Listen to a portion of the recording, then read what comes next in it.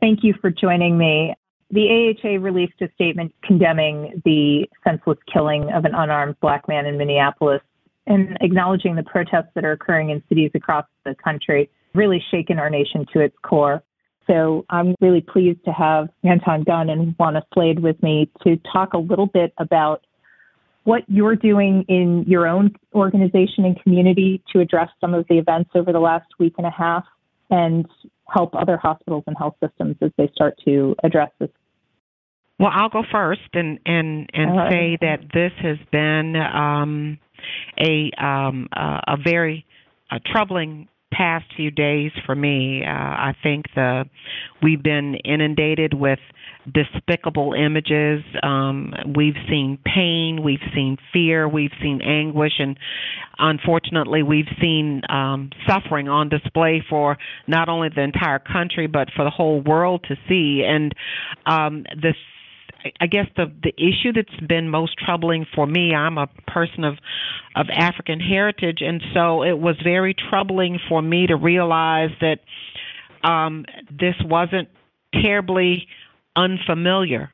I've heard my husband have conversations with his son about their behavior should they be stopped by the police.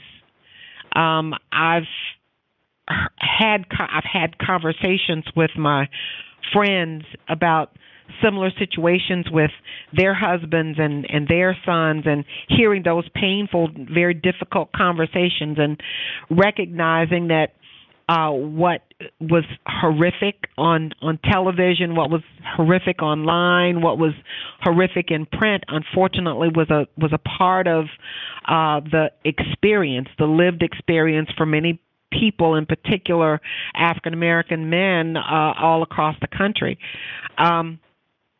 I think that most hospitals and most communities consider themselves anchors within their community, and if you are an anchor, that implies that you've got to hold down.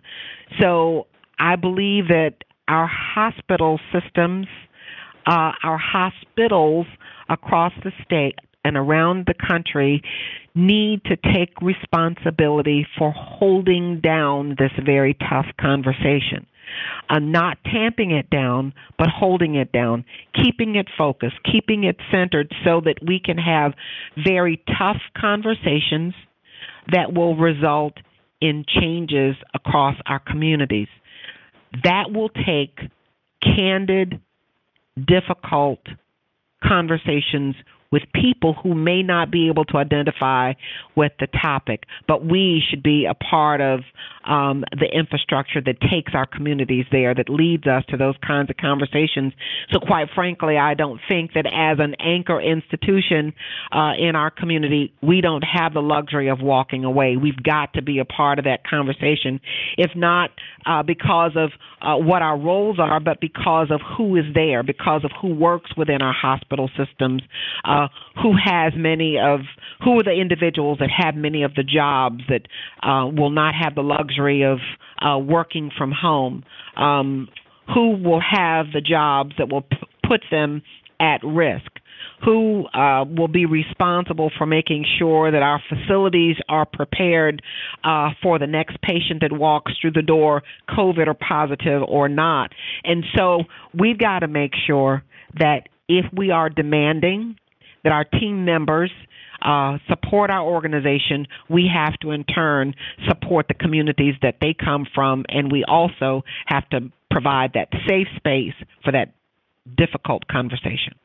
Anton? First, let me just say, as a Black man, living in America for nearly 50 years, like Juana, I was not at all surprised by what I saw, because it didn't matter how many years I went to school, how many degrees I got, what kind of job I got.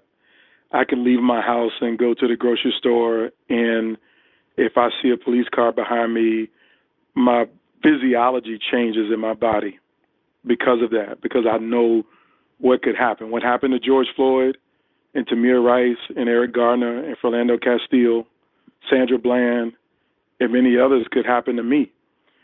And it doesn't matter what I've done every day.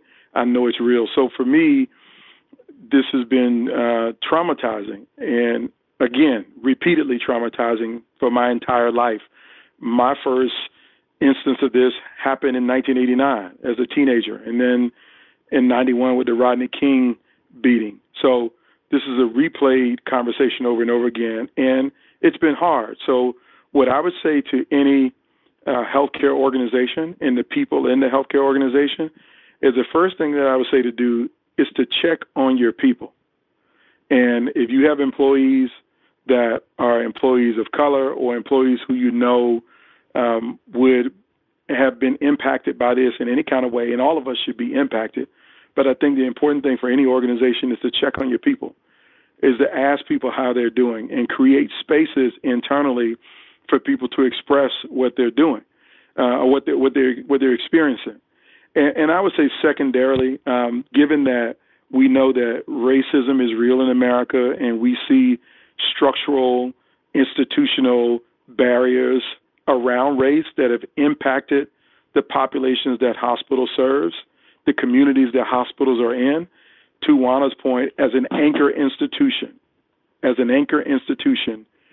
you must look at how you are contributing to the problem or contributing to the solution. And I would dare say more hospitals have the ability to contribute to the solution than being a part of the problem. So here's an example. As an anchor institution, you're the largest employer in the region. So who are you hiring? What zip codes are you hiring from? Have you taken a framework around being an anchor institution to create career paths and job opportunities for those who could be impacted by some of what we saw on television?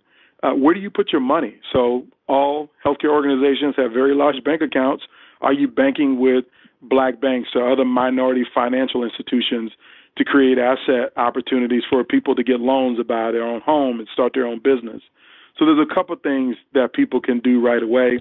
But I think more than anything else, we have to have this conversation around race. And it shouldn't just be a conversation to say that we talked about it, but now that we have talked about it, what can we do to bring more racial justice as an institution?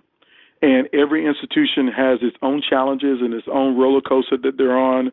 But I think it's incumbent upon the leaders in that institution to say, listen, this is what we're going to do. You know, whether it's scholarships for, you know, underrepresented minorities to go to medical school or the nursing school or to get their PhD. I mean, whatever it is, you got to invest in building the kind of community, the beloved community that doesn't allow these things to happen. And it also means that as the largest institution, you have a political role as well. I mean, the mayor is going to pay attention to the place that provides the most jobs in his city. Mm-hmm. And if that's the local hospital, the health system, then you should be asking the mayor, what are we doing to make sure what happened in this community never happens in our community? And how can we be helpful to you? And my last point would be, every hospital should be trying to become a high reliability organization. We know what just culture looks like, and we know what it means to be preoccupied with failure and to not to oversimplify our operations and to have deference to expertise. We have a tremendous amount of insight of how do we make sure that we don't make mistakes when we're delivering care. So what are you doing as a health system to talk to your local law enforcement organizations about building a high reliability, just culture in their organizations, similar to what we provide in healthcare organizations? These are things that I believe would help us move down the road of racial justice and addressing the savage inequalities in law enforcement outcomes and also the savage inequalities in every aspect of diversity in our communities. And we have to do it because, and when I say we, collectively we, because I'm exhausted. I am personally exhausted. Mm-hmm. But I'm also a leader, and I know that I don't have time to be exhausted. That in difficult times, it is a leader's responsibility to step up. It's a leader's responsibility to get above the fray tell the truth, tell it with their heart, but most importantly, do something to make it right.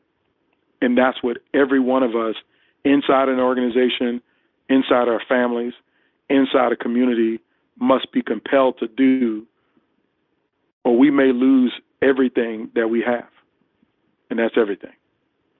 I don't think it could be said better. Anton and Juana, thank you so much for your heartfelt and very personal reactions. Thank you. Appreciate the opportunity. Thank you for having me.